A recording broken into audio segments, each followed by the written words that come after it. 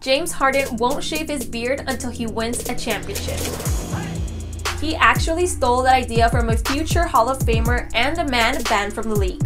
This should be the real Fear the Beard. In 2013, the Mavs were 21-8 and in serious need of motivation. Vince Carter and OJ Mayo decided not to shave until they made it back to 500. Then Dirk Nowitzki and Jay Crowder joined in to make the wager even hairier. The Beard Pact was born and baby faces died. I mean, look at these guys. I'm sure Jay Crowder was looking for a little more scruff there, but it worked. The Beards brought Dallas to an even 40-40 in a couple of months. Then they shaved and Dirk's wife was finally willing to kiss her man again.